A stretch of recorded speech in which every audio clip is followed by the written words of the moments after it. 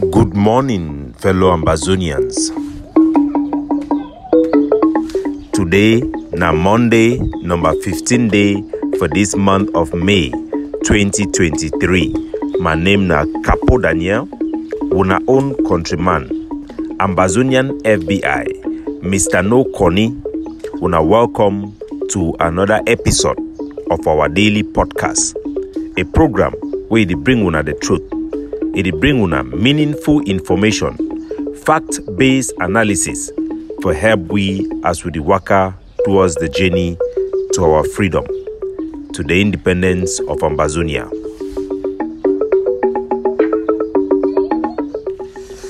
Good citizens of Ambazonia across the globe, those in concentration camps, IDP centers, and refugees camps across the world, welcome. Today, we'll start with an upbeat with big news where they come from Bonge. Ambazonian freedom fighters from Bonge that carry out an ambush where target a Cameroon occupation military checkpoint, neutralizing one Cameroon armed terrorist occupation forces in the process. This month have been a sweet month militarily for Ambazonia, with us counting 6 kills carried out by Ambazonian forces in Gorkitunja, targeting the Cameroon B, their elite forces. We have also had great success in Oku, where Ambazonian forces from Bui joined with their brothers in Oku to carry out an ambush against the Cameroon terrorist forces. The operation was led by Colonel Trista and Boyna Boy. Ambazonian fighters also answered present with General Saigon with a second operation that used explosive targeting a convoy of Cameroon terrorist military forces, killing 4 of them.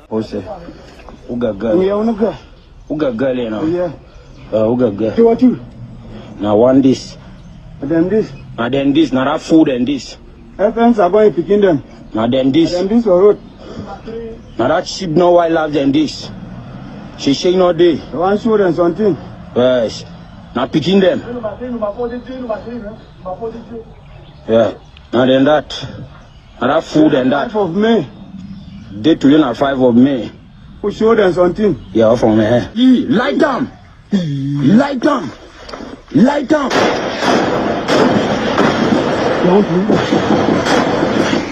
Ambazonian forces have demonstrated and recorded presence all across our national territory. Even the Bui warriors as well launched an attack targeting the Cameroon terrorist forces within the great state of Bui. Now see that dogs them. Now see that La Republic dogs them. Yes, General Wonyo and the Scott. Now we see them. General Wonyo live and the Scott. General Wonyo operation was also successful.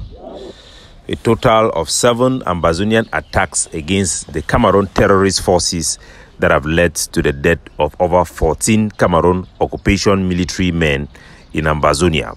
They must leave our land or we will make them live in body bags. Ambazonian must resist the Cameroon occupation, must reject any form of slavery upon our people. And we had warned our people about the program that they called Peace and Development. We saw the launching in Bamenda with few bikemen that have been imported from Buda. That staged a small parade in Bamenda that ended up in Upstation, where the Cameroon military bases are based. We have seen the same program being replicated in Boya, in this time in a large scale, with all the vampires, the CPDM cankerworms, streaming in from Yaoundé for follow-up to do propaganda with the so-called normalcy agenda that they are pushing down on our people. There is nothing normal or normalcy going on in Ambazonia, where we have a bat snake in our house, a military force that can kill anybody, anywhere, at any time, without any question, with total impunity and support of the colonial state in Yaoundé.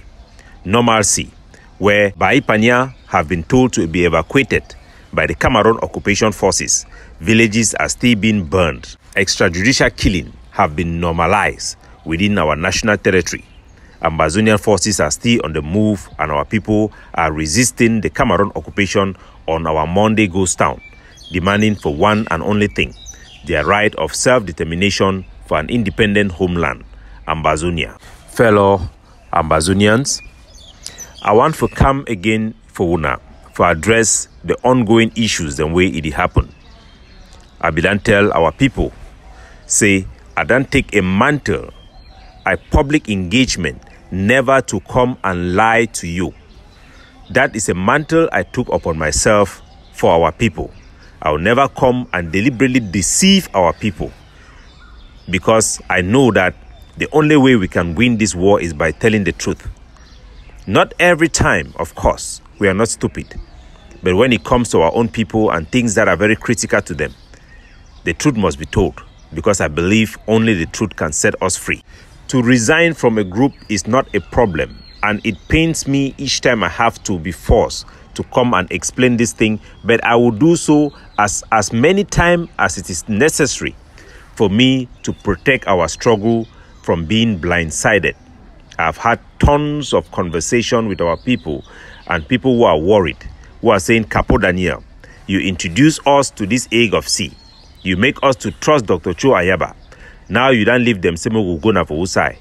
We will follow now which group. Because in their mindset, that is all they know. So one day they ask and say, Capo Daniel, you didn't you one, so now you and who them they way, we will know, because we don't know how to do. I want to tell our people, them say, I have developed for you the biggest network of Ambazonian civil society, the biggest network of communication within our forces that can ensure proper collective approach to our struggle and legitimacy in the use and authorization of military operation and the use of Ambazonian forces across our national territory. The entire institution, I can guarantee you, whether from Group A or from Group B, knows exactly where I stand, and they are 100% behind me.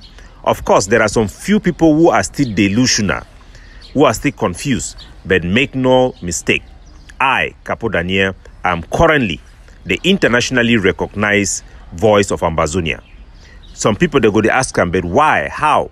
They need to vote you on how it happened. Ambazonia needs to know that this our war is a war that we claim is an international war. International war are seen through the international lenses.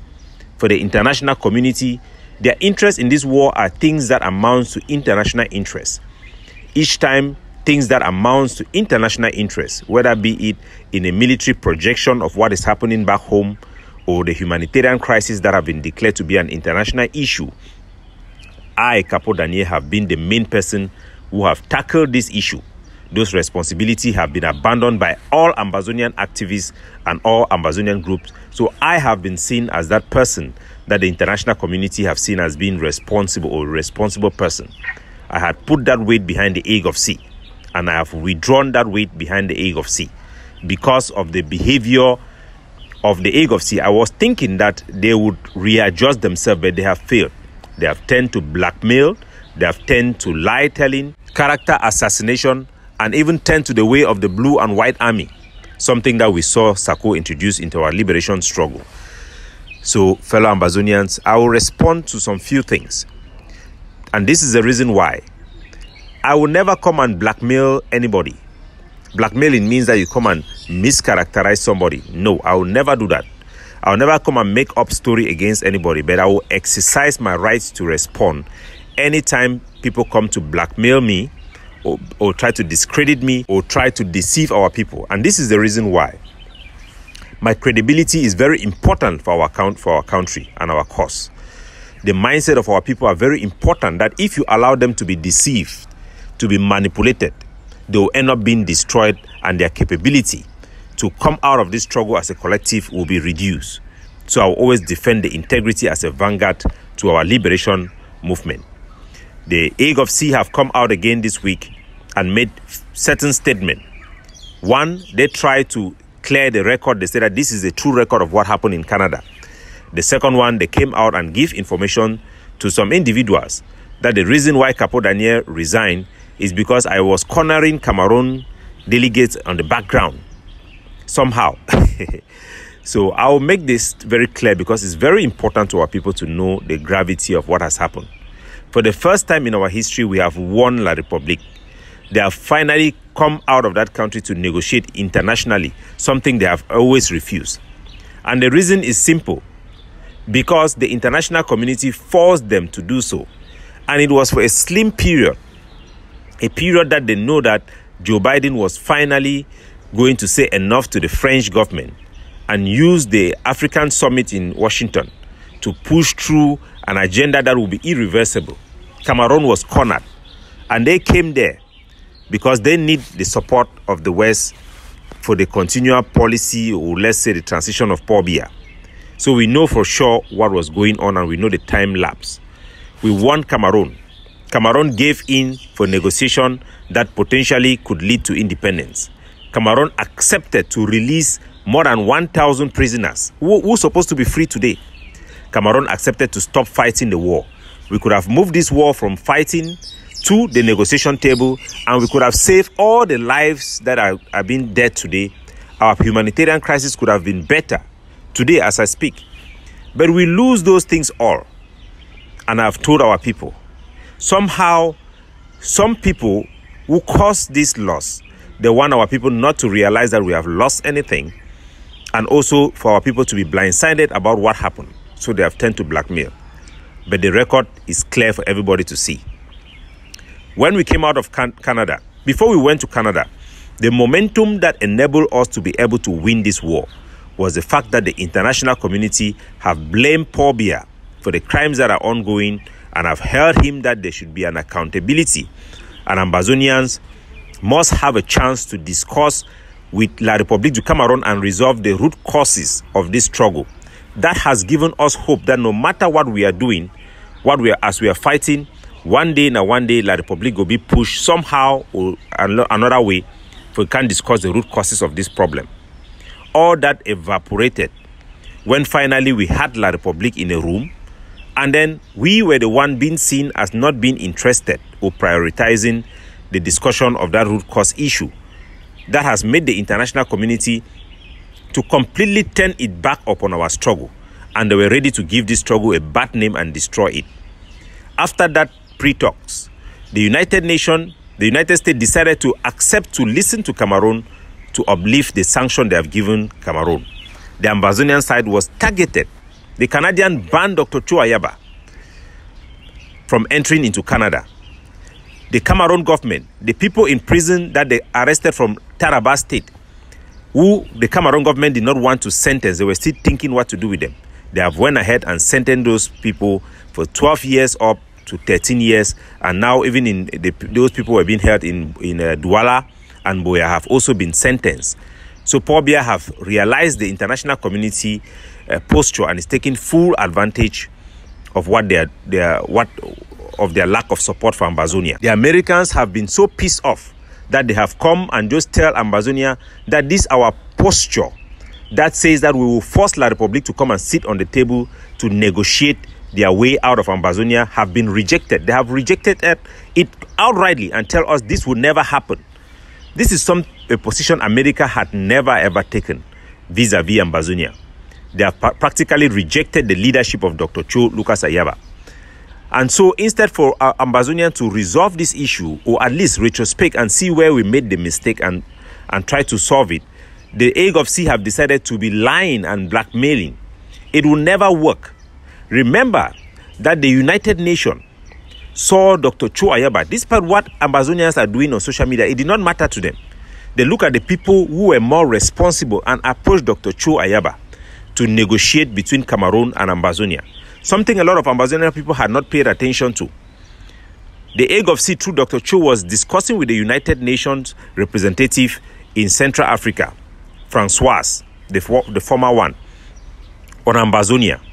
They were liaising between Cameroon and Ambazonia until the attack in Kumba took place, and they stopped that negotiation. In those negotiations, Dr. Cho Ayaba at one point was pissed off and he walked out of the meeting. The reason I'm putting this thing is because of the blackmail they are giving me, so that our people should know that Dr. Cho Ayaba leadership have been rejected by the international community.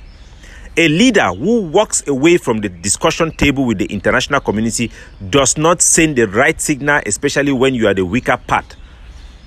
A leader that goes and a Cameroon state accept to release your prisoners, accept to go for peace, for a peaceful solution for this struggle, and you reject it and frustrate it simply because you want them to come and meet you in your back.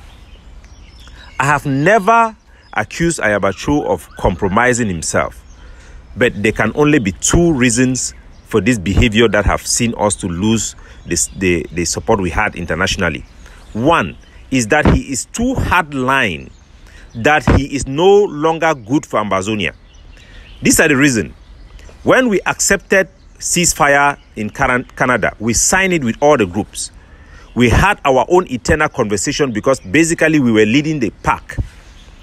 The option for ceasefire was rejected by Dr. Cho Ayaba, Julius Ni, and Benedict Kwa. But I believe they were just following him because that's how he manipulates people. I was in that group and I could not believe my eyes that we were rejecting a peace, a solution where Cameroon will stop fighting to stop hostility, knowing fully well that it is our people who are suffering. It is our people who are dying. The release of prisoners, we had participated in selecting prisoners that will be released. We expected over 1,000 people to be released. You could say that, okay, they will say that they will not release Seseko. Seseko was controversial because his behavior towards negotiation, going it alone without briefing even Yerima and the people within the IG in certain instances that we know, was problematic. And one could say that even they don't release Seseko at this stage, it was not a bad thing. But the mindset at that moment was Ambazonian was winning. We were at the upbeat, so we cannot accept ceasefire. How can you even believe your own propaganda? I am the propagandist of Ambazonia. I'm the number one propaganda for our team. And I can tell you for sure that that was not the case. But if our leaders somehow could believe that we were winning militarily to a certain extent, that we will reject a peace building mechanism, it means that that leader thinks that we can actually have a military victory over La Republique, which is not possible. They have come out to say that Capo Daniel, Arango joined La Republique because I talk say we will not win. You people should know that this is not the first time. I will always tell you the truth. When the killing in Kumba happened and the killing in Ekondo Titi happened, I told Ambazonia that this struggle will fail. When Phil Masha came up and started killing the tigers of Ambazonia, I told you people that we will fail if we don't do something. It was our ability to change the trajectory that saved us. You remember the Sheikh Kabi, who was the DDC of the ADF, came to me and asked me to be the spokesperson. I rejected. But I was the one who go to them and say, I want to be your spokesperson and work in that organization, because the reason was because Dr. Cho Ayaba accepted the ban of ID card on Ground Zero. And I knew that that would be the end of this struggle because I'm in touch with Ground Zero more than anybody. It was something that would turn our population, and La Republique was seizing this opportunity to use the population to overpower our struggle. That's why I joined the Ague of Sea, to fight the hard line, the type of policy that I know would turn our population into a weapon in the hands of La Republique. So there are two possibilities. Dr. Cho have been too hardline, that have gone away from international thinking. This is not just my analysis. These are facts that have been presented to me that we cannot defend. There are things that our hardline faction have put forth for our liberation struggle that is not compatible with international thinking or legally acceptable principle internationally, and that I will present to our people. This may be the only reason Dr. Cho Ayaba made this mistake. He's too hardline to a fault. And this is his own mistake that can actually destroy the whole country. If I say that we will lose, we face a total loss after Canada. That's why the Americans were doing what they were doing. Pobia was doing what they were doing.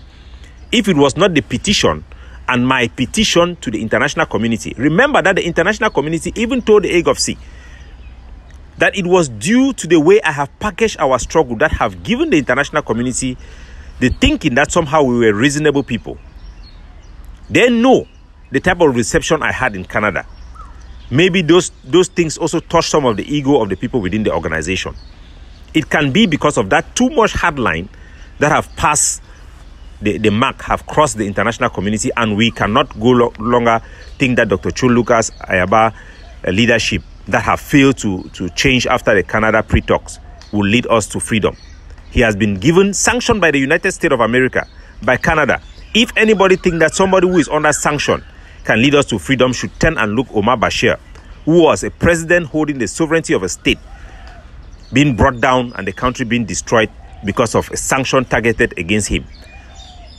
We must walk away from the hard line and align ourselves with compatible policies and law internationally that can enable us to have the freedom, because it is possible for us to have this independence.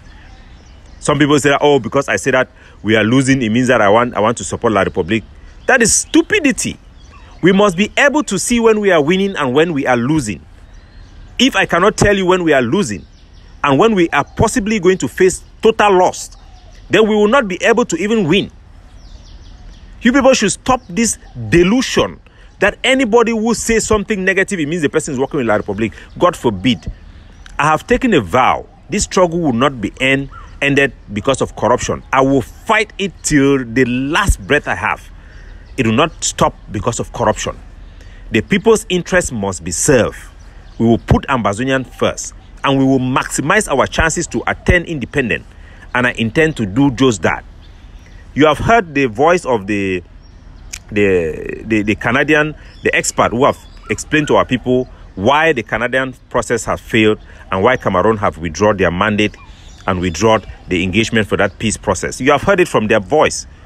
So if the AGOFC that came out to lie to you, that Capo Daniel was not the leader of the delegation that initially went to Canada for the AGOFC when I was, for them to lie all this lie, they have lost even the credibility to explain anything.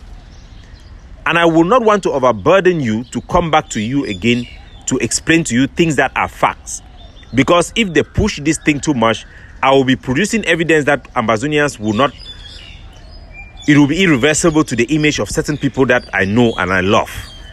So this is not personal, this is not emotional, this is national interest and the public interest. Everything is secondary. I will not allow our people to be manipulated or deceived. If mistakes have been made, the right thing to do is not to cover up those mistakes or try to scapegoat other people and try to kill people and assassinate people because you think that somehow they don't align with you politically anymore. If you are willing to start kicking out people from your organization that you had claimed that follows a charter, today you are kicking out people, threatening people, intimidating people on social media not to be able to express themselves, then you have left the struggle. The AGOFC have left the struggle and they should come back to their senses. Come back to your senses. I have not come to tell the Ambazonian people to abandon the AGOFC. I have simply pointed a big mistake they have made. And that mistake is a character trait that had always been there. For us to have the AGOFC must accept their mistake. Stop to behave like Sako because it does not work if we have to win. Nevertheless, I commit to the Ambazonian people that we will win and the public interest of this struggle will be safe. And I have taken the primary responsibility and been recognized by all international partners, including the ones that I least expect to speak for you, to talk for you, and to protect your interests, and to advocate for you. And I will do so as the leader of the Ambazonian Liberation Movement, because that is who I am. Align yourself. Or if Dr. Cho wants to be the leader again, he should repent and change. Because right now, without that change coming from him, he is done. There is absolutely no way. Don't deceive yourself that Dr. Cho Ayaba will be received again by the international community. It will not happen again. It will not happen again unless there is a drastic change, which I have advised that change should be done. As that change have not been done, and so long as that change will not happen, I will represent you and will lead the international effort to free our homeland. God bless you all.